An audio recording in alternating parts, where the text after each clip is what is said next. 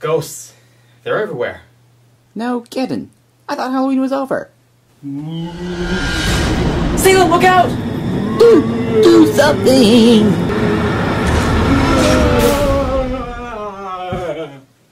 I know what we need to do, and I know how to get it done. If we review the new Fatal Frame game, it'll give the gamepad enough power to kill all those ghosts in my house.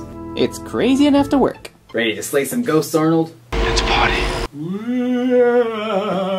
Bring it on, Casper!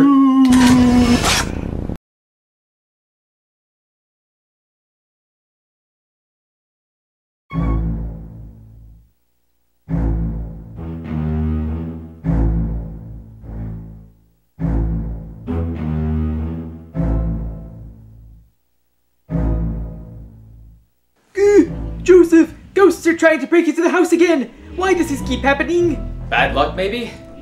But don't worry, Salem. This year I'm ready for them! How? How are you going to stop them? These are the same wailing ghosts from 6 years ago. The ones I stopped by reviewing Fatal Frame? But this time the Switch is reacting to them. So you have to review the whole game again on another system? Not if I review it now instead of 2 weeks later and see what the Switch version does differently. Keep them busy while I get to this. Wait, how am I supposed to do that? Huh?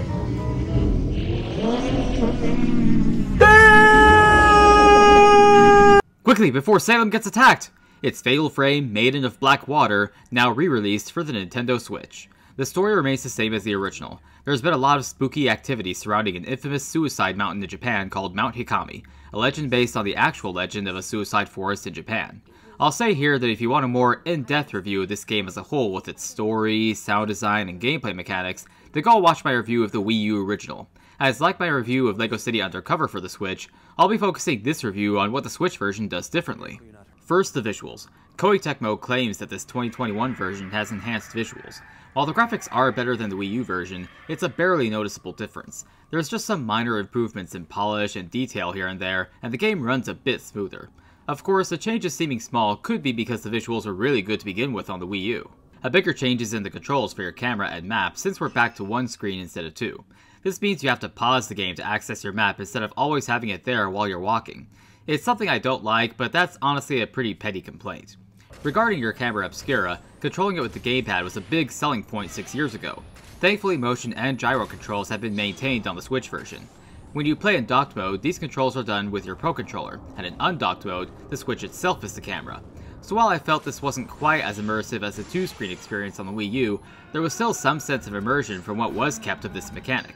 I did feel like the Switch gyro was actually easier and more precise to use in this case than the Pro Controller, but it could just be because I'm used to playing this the way I played it on the Wii U, and how I played Spirit Camera on the 3DS. Regardless, the gyro controls are just as beneficial to the Terror as they were before.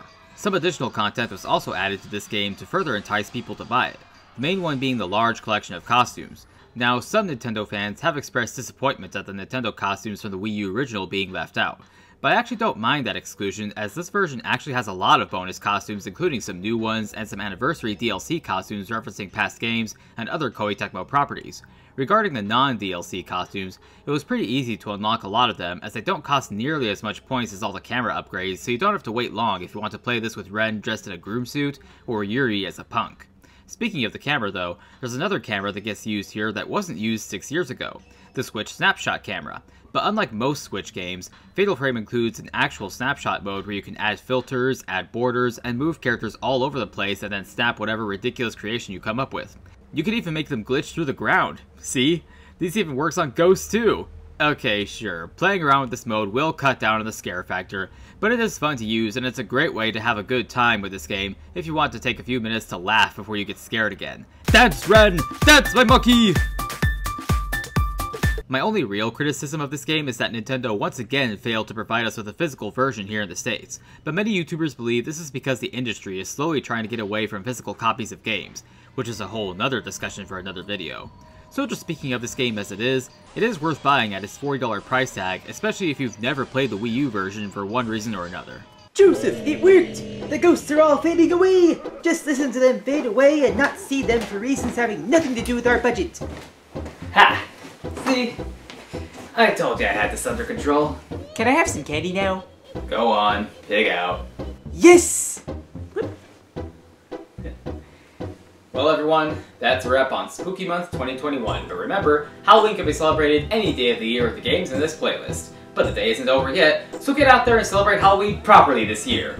Also be sure to check out my previous reviews of Fatal Frame 5 on the Wii U and Dying Light for the Switch.